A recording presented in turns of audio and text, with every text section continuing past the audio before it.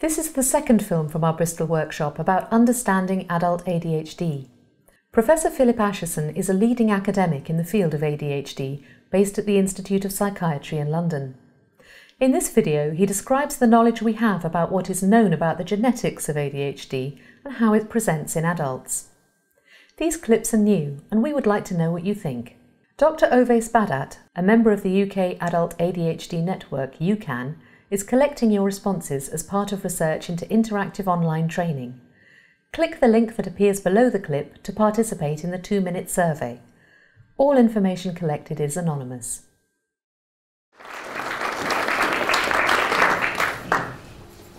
So I'm going to give an overview of epidemiological findings in ADHD, and particularly focusing on ADHD in childhood and then its sort of life course trajectory forwards into adulthood. I'll talk about the prevalence of ADHD, some studies looking at the persistence into adulthood, and then I'll touch on genetic epidemiology, basically family and twin studies. What do we know about comorbidity in population samples and in clinical samples, and then touch on how we can also use epidemiological approaches to help us think about causal processes and understand those in a bit more detail. So, as most of you will know, ADHD is currently defined by sets of symptoms. Currently we're using the DSM-4. You know, not so many people use the IDC-10. I think hyperkinetic disorder is quite a restricted definition, but it does describe a kind of more severe form of combined type ADHD. And in the NICE guidelines for children, they say that's the type of ADHD you should treat with medication immediately because it's so severe. But DSM-4 is a much broader concept. And there are these lists of symptoms, but they're really more like signs because they're very behavioural. A lot of them were based on observing child behaviour. So one of the advances in DSM-5 will be giving a little more description as to how these symptoms translate through into adult behaviours. But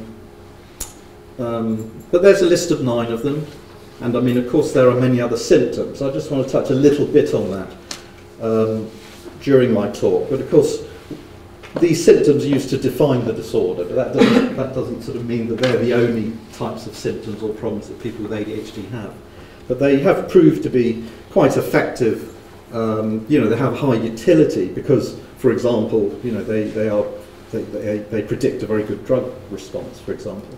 And they have been used very effectively in research as a predictor of a whole range of problems and impairments and outcomes. So they certainly are very useful. But, you know, like everything, we mustn't be sort of completely tied down to, you know, the DSM or any classificatory system. So you need 6 or more inattentive symptoms, 6 or more hyperactive impulsive symptoms. That's the kind of key criteria.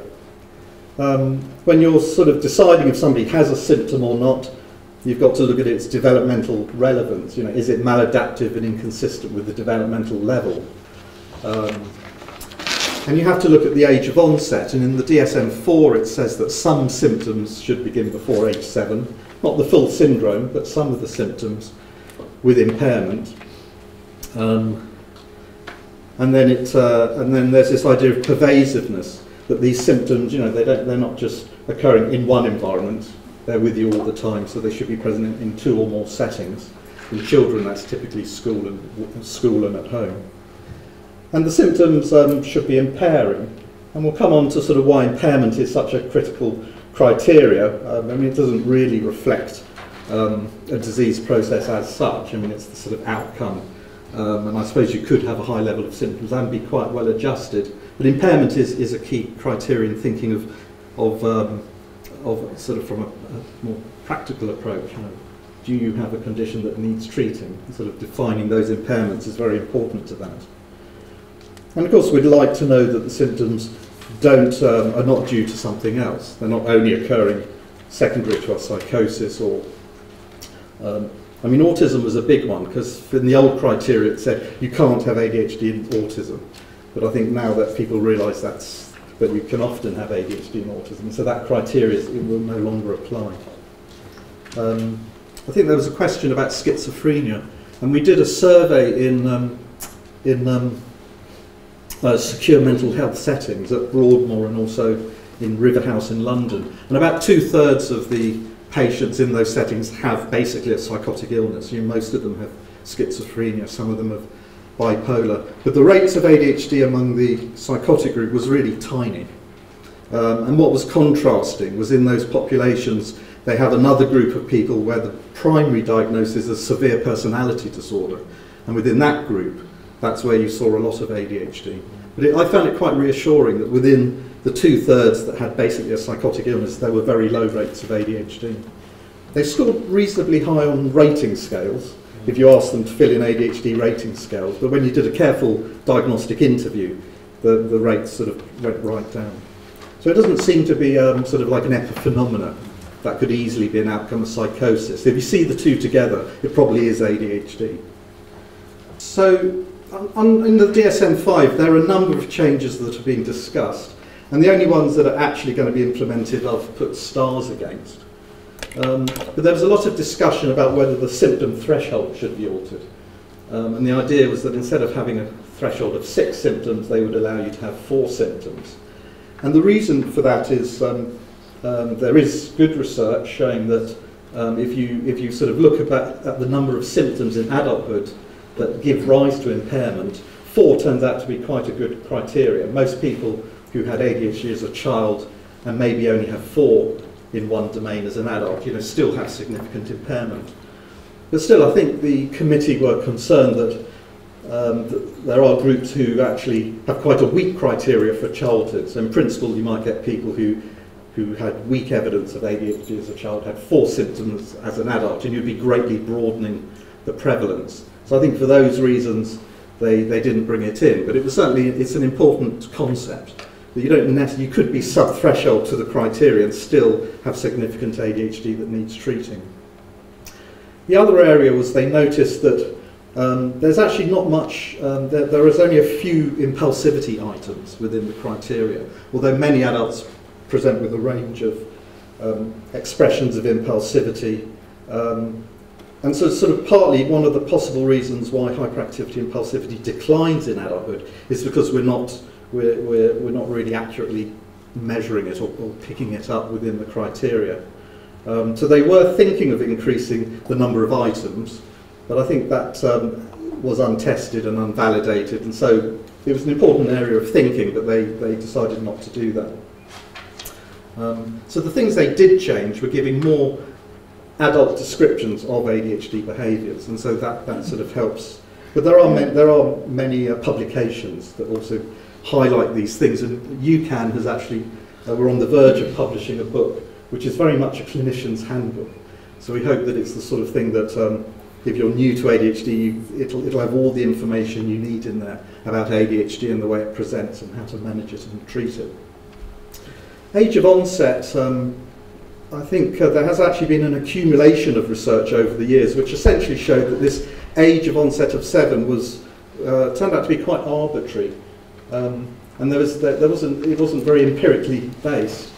And when they compared groups with an apparent age of onset somewhere between 7 and 12 and those with an onset below 7, it actually made no difference to the overall clinical picture and the treatment effect sizes. And so they've altered this to age 12. And the other difference is they're no longer requiring impairment in childhood. So the new criteria will say you could have symptoms before age 12, but not necessarily impaired. And I think the reason for that is because at least with some relatively high-functioning cases, they can be quite well managed within the sort of families. If you've got good family structures, sort of good support within the schools, you can be quite well managed. And then the problems really start when you leave home, or as you're getting older and tasks and life gets more complex, and that's when the impairments start to become much more obvious and apparent. So it kind of allows those people to come into the diagnosis. And as I said, the overlap with autism is now very well recognised. There's many published papers on this, and so actually it's a common comorbidity. And it's not that, it's it's one of the things one should be looking out for when screening people with ADHD are these neurodevelopmental problems, and particularly autism. So, what do we know about the prevalence of ADHD? And this is probably the most cited paper. It's really covering the prevalence in childhood, not in adulthood. And the bottom line from this is that from a review, it's basically a review article of meta-analysis, and they pick out the best papers using some strict criteria. And there's actually 102 studies, and they come down to an average prevalence of 5%. As you can see, there's not much movement around the risk ratio there. It's very similar between Europe and the US. And you can see there's a few studies where it appears that there are these big effect sizes, but actually, these are very inaccurate estimates in South America and Africa. The only really significant differences from Europe and North America are in Asia and in the Middle East, where these are sort of statistically lower, but nevertheless quite high rates. I mean, they're about 3 to 4%, not 5% in Asia and in the Middle East. So that's sort of what's happening in children. You can see there's an age effect as well. So a higher prevalence in children, a lower prevalence as you're getting older, and also a gender effect. So although the average is 5%, at least the summary from these studies is a 10% in males, and sort of less, sort of a lower value in females. So sort of very much higher in boys than in girls. And of course that is reflected in child clinics, many of which are sort of 80% boys and only 20% girls. And that ratio does seem to change, as you go into adult clinics. A lot of women come forward, and there's a lot of discussion as to why the ratio is changing as you get older. And it might reflect comorbidities. Boys have more disruptive behaviours. They come to the attention of people more easily and come into treatment for those reasons, particularly if they're being oppositional or difficult. Maybe girls are sort of, their problems are more in the domain of the inattention, the disorganisation. They're less likely to develop very disruptive behaviours. But I think it's still an interesting area to understand that more fully. In the UK, the rates traditionally have tended to come up rather more conservatively, and this is the national survey done by Ford and Goodman and others using the Dorber interview.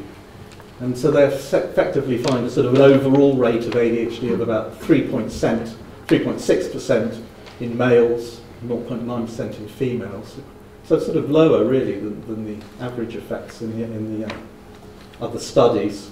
ADHD, the combined type, is the most common, then the inattentive type, and the hyperactive impulsive subtype is really quite rare as a diagnosis, and that really does quite well reflect the proportions that you get in child clinics. And you can see there's some sort of age effects here, but still quite persistent at 13 to 15. That's when this study stopped.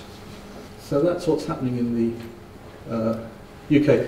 So one of the issues with these, one of the other changes in the DSM-5 I didn't mention is that they've really moved away from this concept of subtypes, because it kind of gives you the impression that you've got these very different entities that perhaps have no relationship to each other. But actually they're really going to think of them as clinical presentations. And part of that is because for most people, you can begin as a hyperactive impulsive subtype when you're an infant. In middle childhood, you're combined type, and as an adult, you're inattentive type. And I mean, that's what the sort of epidemiological data shows, this sort of transition from hyperactive predominantly as a child and then to inattentive predominantly as an adult. So there are sort of clearly interesting processes that affect the balance between these two domains of ADHD. And when you look at these studies, there is quite, across all the individual studies, there is a massive range of prevalence rates cited, and that does bother some people. You've got 2% in one study and 20% in another, and how do you really rationalise that? But the meta-analysis sort of pinned down the key problems, and one is really the requirement for impairment. If you don't take impairment into account, you will get much higher prevalence rates. The criteria make a difference. In fact, the DSM-4 gives you a higher prevalence than either the ICD-10 or the older DSM-3R. So that's sort of partly why you might see prevalence rates go up as you move from the old criteria to the newer criteria. The source of data affects it. If you go purely by what parents and teachers say if they're filling in a rating scale, you're going to get a much higher prevalence than investigators gathering the data and forming their own opinion as experts as to what symptoms are actually present or not. And if you have studies that rely on screening rates, particularly within clinical populations, what we found is typically whatever the screening rate is, when you do a careful diagnostic interview, you roughly halve the prevalence. So we found that, for example, in our addiction clinic, that there was a rate of around 25 or 30% at the screening level, but after doing careful diagnostic interviews, we came out with 12% of people in the SLAM addiction clinics had a carefully made diagnosis of ADHD. So it's very well documented that as you grow older, the prevalence rate sort of does drop using current criteria. And the paper that probably summarises that best is Steve Thoreau's meta-analysis. So it's a few years old now, but a number of, I think it was around 10 studies went into this that had accumulated data over the years. And they actually used the older DSM-3 criteria, which, as I said, was a little bit stricter than DSM-4. And they found that 15% retained the full diagnosis by the age of 25. But what was a very important further point was that 50% were in this sort of partial remission group, where they didn't quite meet the symptom thresholds, but actually they had persistence of ADHD symptoms still causing impairment. So overall, from this study, you could still think that around 2/3 had persistence of ADHD symptoms causing a problem in adulthood. And that seems to sort of map reasonably well onto the overall prevalence rates in adult studies. And we've actually followed up our own sample of combined type children. And I don't know if I was surprised or not, but what we actually found was a much higher rate of persistence than that reported in other studies. So these are children in the UK who had combined type ADHD. And when we followed them up sort of on average 6 years later, I haven't actually put the age range on this slide, but we followed them up 6 years later, and what you're seeing is that in sort of young adulthood, we're still seeing 80% of them meeting full criteria for ADHD. So you can see that there's been a shift in the subtypes. They were all combined type when we first saw them, but now about a third of them have combined type and another third have inattentive type. And then a small number fall into these hyperactive and subthreshold groups. So really high rates of persistence. And you can see this sort of change in the symptom profiles in epidemiological samples. This is a large population twin sample from Sweden. And what you're seeing here are the hyperactivity and impulsivity symptoms as you're going from 8 to 9 and then up to 16 to 17. So you can see this clear decline. The boys have slightly more of these symptoms than the girls, but they're declining with age. But here you have the inattentive symptoms, and you can see the persistence. There's really no change here at all in either the boys or the girls as you're getting older. And so there are other data sets that now take this further forward into adulthood, and they basically show these trends continuing. A lot of the work, a paper that's often reported in terms of the prevalence in adults is the Kessler study, which was basically a sort of national survey of all psychiatric disorders, including ADHD. And the way they did it is they did a screen for ADHD, and then they asked the question whether, if you had any of these ADHD symptoms as a child, did it persist into adulthood?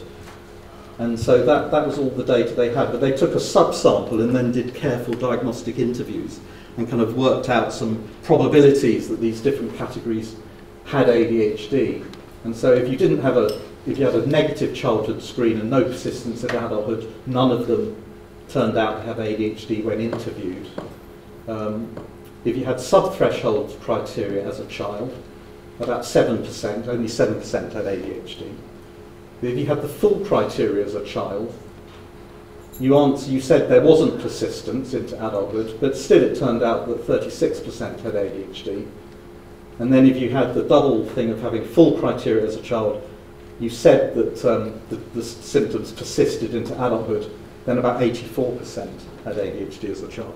So sort of based on that data, from a larger sample, they then sort of estimated that in the US, roughly 4.4% had ADHD as an adult. Other meta-analyses, that was a single study, but sort of using multiple sites. Simmons et al. Did a meta-analysis. There's another one from Fayed et al. Shows fairly similar data.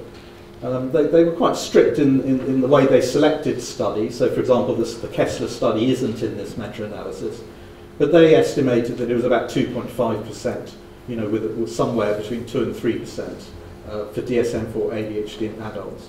You can see there's a little bit of variation. Most of it is down to methodology.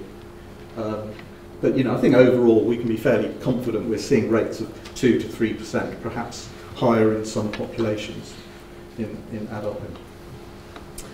So David's already touched on this, but really thinking about the treatment prevalence, how many people are diagnosed and treated. I mean, the data that David showed, and this is from the same group, and sort of one limitation of these analyses is they're dependent upon databases in primary care. So they don't actually reflect any additional prescribing that could be going on in secondary care. But you can see that, I mean, this is year by year, you can see this sort of massive sort of uptake of treatment that's going on. But still here you've got about 8 in 1,000 people being treated. So it's still quite low treatment rates relatively low treatment rates in the UK. If you did a similar study in the US, I have a slide of that I'm not going to show you, but it's actually about 10%, whereas here it's less than 1%, or 10% for boys. But here, as you can see, it's less than 1%. But then you've got this sort of complete sort of tail off that can't be explained by the natural course of the clinical disorder. And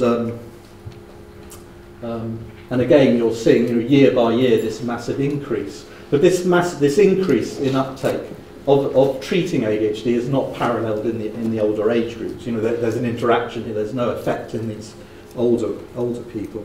And this is the same slide that David showed. In fact, this line here was based on the Ferrone meta-analysis. So it was kind of assuming a rate of 15% persistence by the age of 25. But then if you look at my data, which is showing really much higher prevalence rates, this is quite a conservative figure. So it's just a general point, but this may actually be sort of underestimating the differences in that group. And I think Eric Taylor has pointed out over the years, and he did some research back in 1996 that showed it depends a little bit on having a comparative group, because it is true that as you get older, you do have less. As you get older, you're more attentive. You have more self-control. That's true for anyone. It's true for if you've got ADHD or if you don't. And so you really need to look at the age, the differences at different ages. And what Eric really showed was sort of more or less two parallel lines. And only there is some catching up in some people, but for many people, the differences between cases and cause is retained at these different ages. So you have to think of it really relative to your peer group and how you're functioning in relation to, to your peers. Family studies have been going on for a while. A lot of it was done in Mass General Hospital by Biederman and Ferrone and colleagues. But some of the very early researchers in the field were doing family studies, and so it's been recognised for many years that it tends to run in families. And the sort of rates in first-degree relatives, it depends a bit on the study. In the US, they used sort of these broader criteria, and so you do get higher control rates. So this is looking at the risk to a parent of a child with ADHD, and so there's a roughly 5-fold risk in these parents. This is a study from Steve Ferrone's group, and this is looking at the risk to the siblings in these same families. It was about 4-fold. But in our study in the UK, if we take this more restricted definition, if we focus on the most severe combined type group, you can see actually the odds are much higher. There's a sort of tenfold risk among first-degree relatives. But of course, what's being inherited is not necessarily just the clinical disorder. And what genetic epidemiology has really showed is that ADHD is sort of the tail of a continuous distribution. And so if you look at the siblings of somebody with ADHD, they may or may not have ADHD, but they're very likely to have higher rates of ADHD symptoms than the normal population. So there's a kind of link between, it's really a trait that's carried in the population that and if you go above a certain threshold, then you may have the clinical disorder. And there'll be many twin studies, and it just shows how consistent these are, showing heritabilities of about 80%. There was some concern, we weren't quite sure what was going on with adults, because the first few studies that came out showed heritabilities of about 30 or 35%.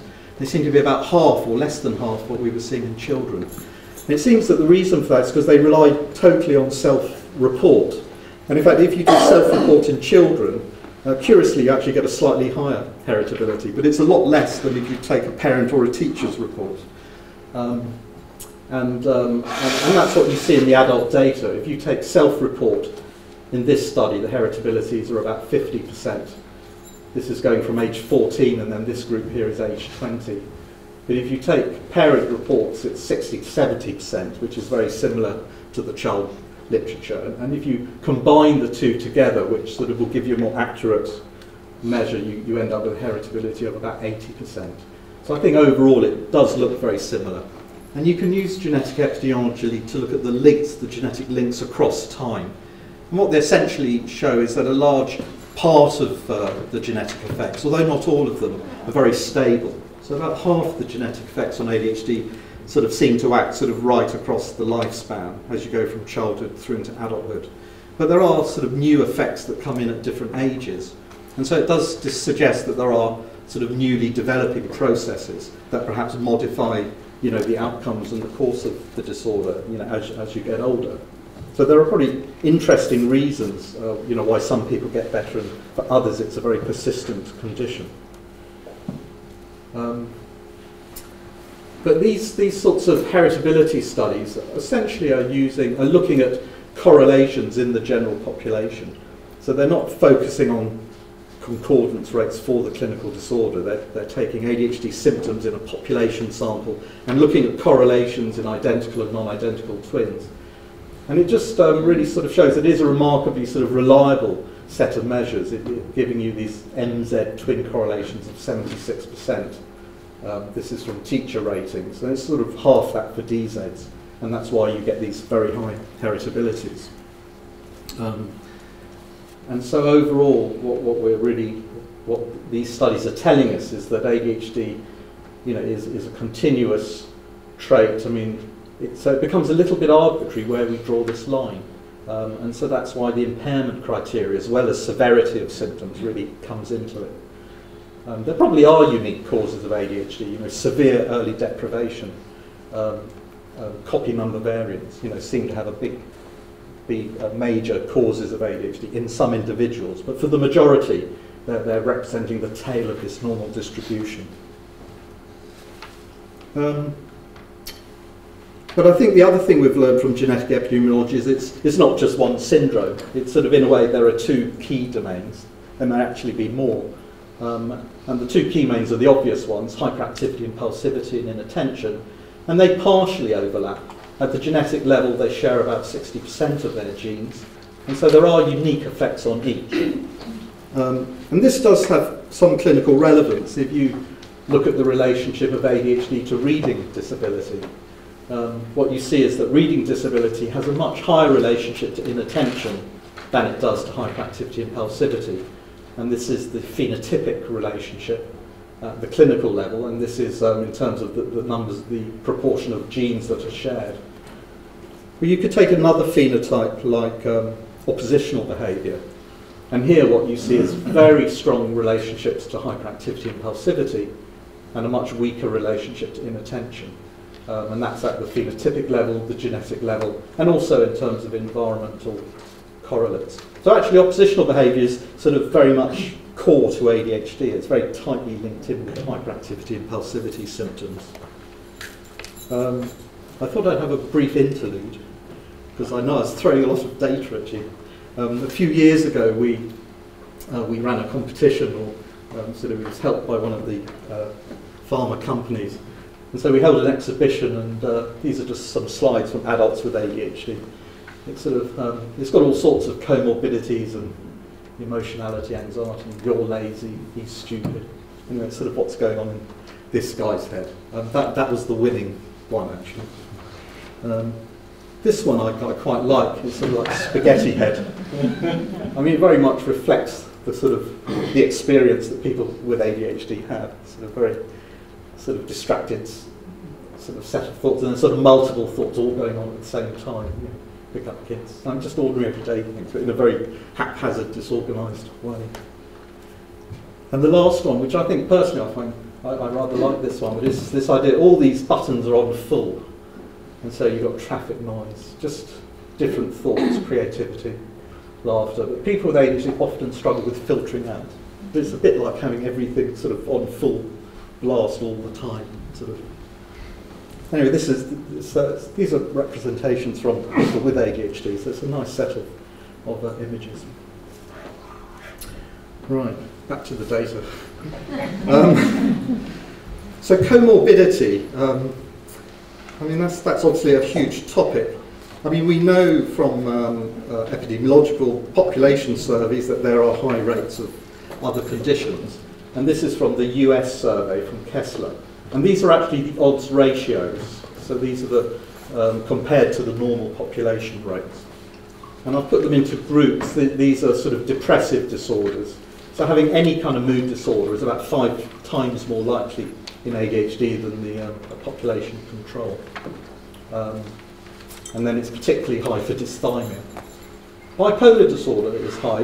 It's a very controversial area, and we recently wrote a paper on it, and I don't think I actually know all the answers to exactly how you differentiate one from the other. I kind of think I know the answers, but other experts have different opinions from me. And it's one of those fields where actually you've got 2 schools of thought and they really clash head on, and it's an unresolved issue.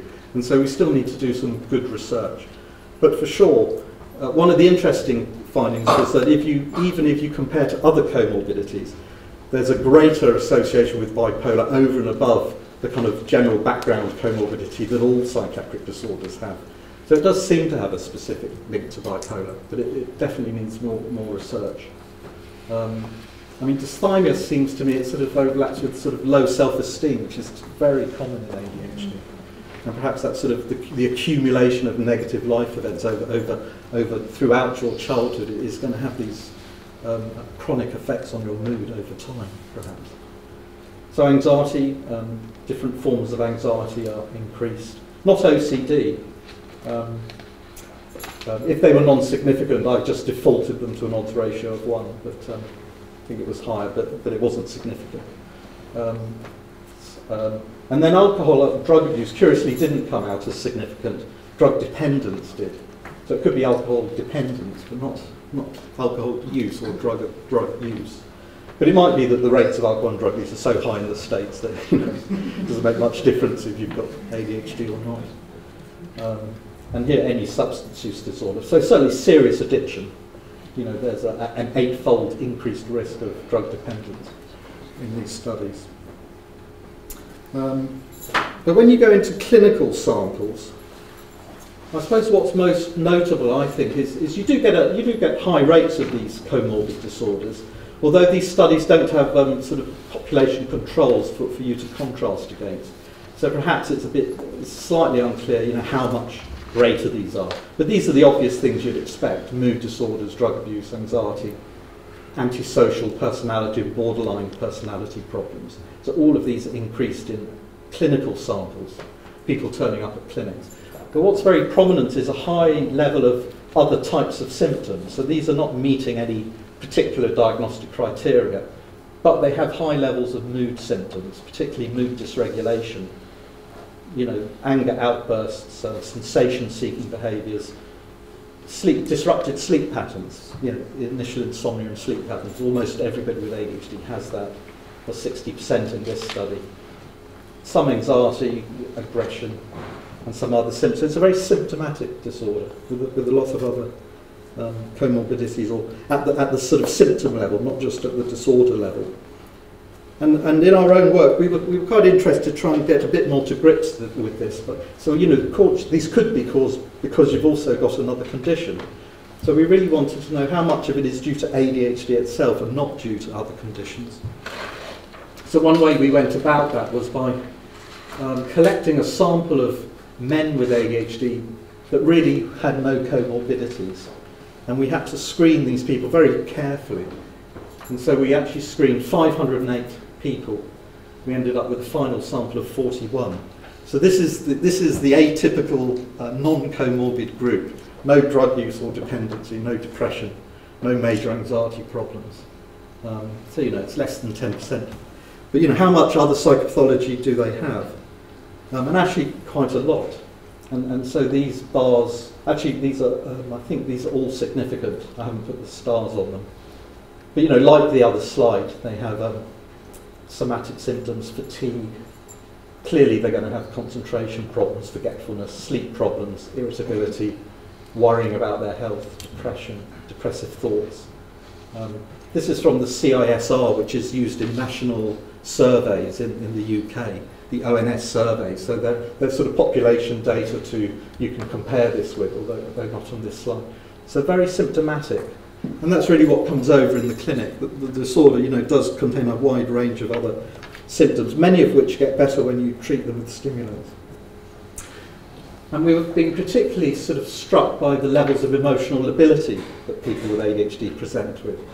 And so in this study where people don't have comorbidities, you see there's much higher rates of mood lability on these scales that we use. These are sort of validated scales of sort of mood changing frequently and often in different domains. And we could also control for those sub-threshold symptoms, the ones I showed you in the previous slide. And even when you control for them statistically, you still get emotional labilities linked to ADHD specifically. And you can measure it in real time. So we gave people monitors to go home with.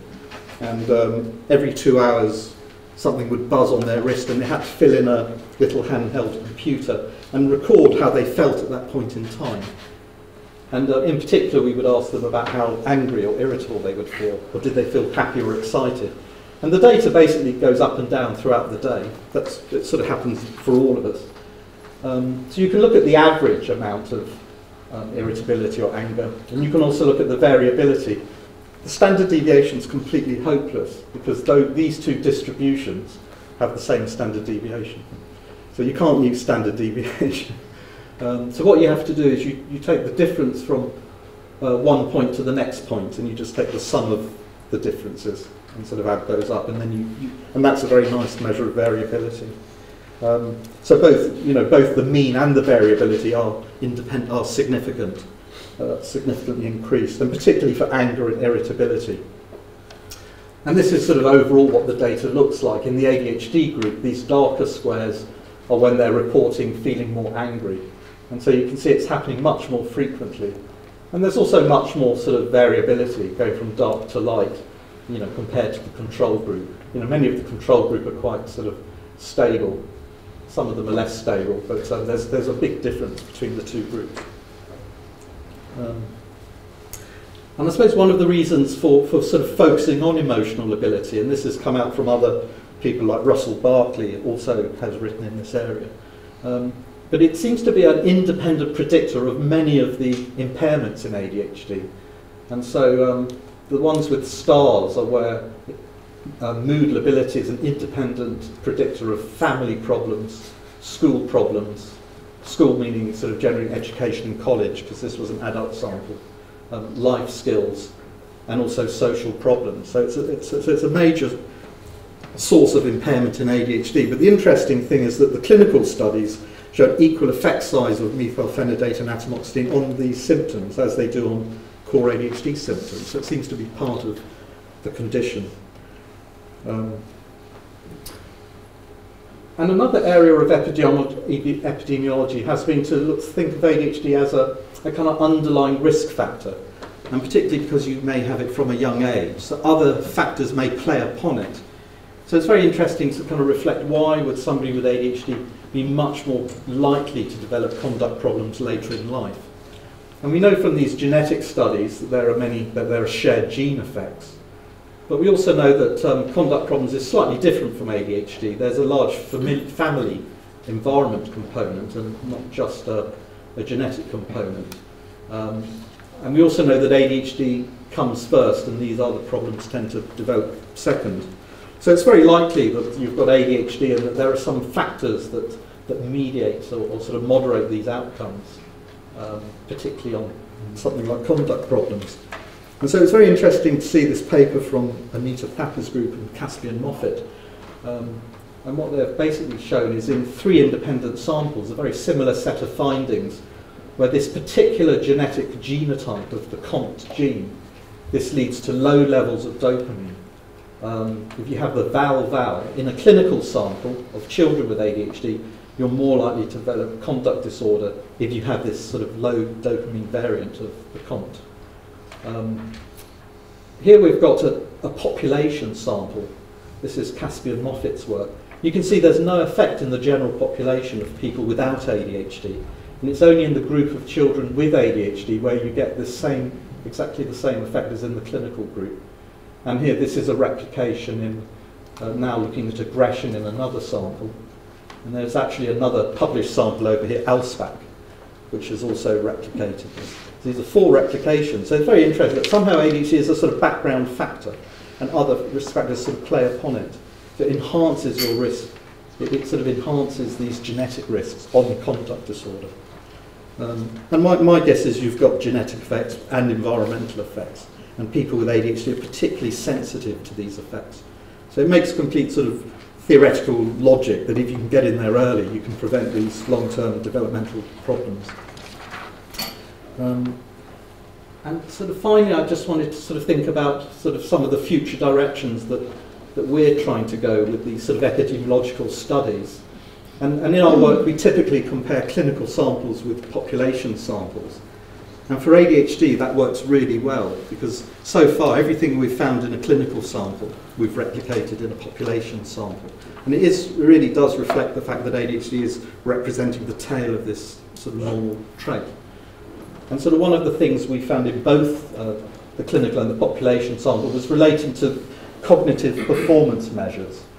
And so this is actually a measure of reaction time, and this is an inhibitory measure looking at commission errors and other sorts of errors.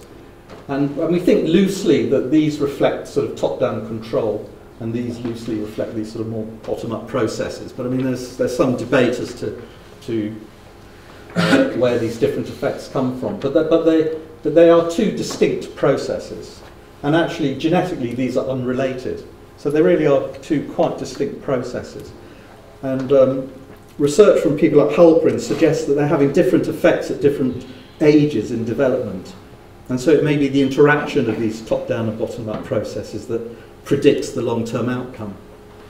So these measures, you know, in early childhood, with these particular sets of measures, you have both the sort of variability measures and these sort of inhibitory errors. But then as you grow older, it depends if you're a remitter, you basically lose these inhibitory problems. So it seems that if you've got good cortical function, you no longer have these inhibitory control problems. You're actually in control of your ADHD. You still have at a cognitive level, you're still impaired. You still have this persistent problem and that's shown up through this sort of slow variable reaction times. But actually you're not symptomatic and you've got good cortical control. But the group that persists sort of have both of these problems. So it's why in adults these cortical processes may be particularly important in the persistent group, because you're not getting any kind of a decent amount of maturation that's sort of controlling these bottom-up processes. So this is sort of still theoretical. I mean, we have data, but we're trying to replicate it. But I think this is going to be quite an interesting way of thinking about things, sort of trying to understand what moderates the effects Because if we know sort of what causes ADHD to get better, that would give us good targets for treatment. And just to show you can generate good biomarkers, and this is using an EEG task in the same adult sample I showed you earlier, where we did the mood lability work. And it's actually contrasting two conditions. Here they're just lying down resting, and here they're engaging in a task which is quite difficult. It's like an inhibitory control task, and the people with ADHD make a lot of errors. People with controls make much less errors. But if you look at the theta activity, in the ADHD group, they're not really sort of engaging in this task properly. There's no increase in brain activity, so they're not engaging their brains. That's what normally happens in a control. Less errors, more brain activity. Once you give them methylphenidate, it completely normalises it. So one of the things we expected to find was that the change that you get with methylphenidate should parallel the change you get in symptoms. The one should correlate with the other. But actually that's where it all fell down. We didn't see change in one predicting change in the other. And it turns out that, in fact, it's very hard to actually say, to identify empirical evidence of causal processes. So we know an awful lot about cognitive dysfunctions that are associated with ADHD, but we know very little about which are the ones that are actually causal. And many of the impairments may actually just be associated neurodevelopmental problems, in the same way you might have autism, you might have dyslexia, you might have a problem in being slow in the way you respond, or a problem with inhibitory responses. It's been very difficult to actually pin it down causally. And so I think at least the focus of our work is to try and differentiate these two key models, where you're really, what we're particularly interested in terms of developing new treatments is identifying these processes that actually mediate the processes that take you from these gene effects to the clinical disorder. But in many cases we're just going to be looking at correlated effects, but not necessarily causal effects. So it's just a comment on where we're going with our work. So the main summary points are, ADHD is common. It persists into adulthood in about 2/3 of cases. At least in our data, the combined type ADHD showed a particularly high persistence rate. Hyperactivity impulsivity tends to decline with age. However, if you go into high-risk populations like prisons, you get very high levels of hyperactivity impulsivity. So I think when it persists, it's a particularly difficult problem to deal with, or it causes a particular high level of impairment. And that's probably why, partly the emotional lability findings link in more with hyperactivity impulsivity, and they're a very strong source of impairment. Genetic factors are clearly important. They play a role throughout the lifespan. But ADHD is an early risk factor for developing these comorbid problems. You can think of it like somebody with high blood pressure. I mean, if it's high enough, it's not the blood pressure you're treating, it's the complications of the blood pressure. So although ADHD in itself does cause problems, it also generates other sorts of comorbidities and problems, and you want to prevent those developing. So getting in there early makes complete sense. The neurobiology is complicated, although I thought David did a brilliant job of making it sound really beautiful and simple. But there are these multiple neurobiological processes, and I think these top down and bottom up, they just interact with each other. They do have their own developmental trajectories. I think it's going to be very challenging for us to really pinpoint these causal processes, but something that we need to do. And I suppose the bottom line is we know that the disorder remains under-recognised and under-treated in adults. So, thank you.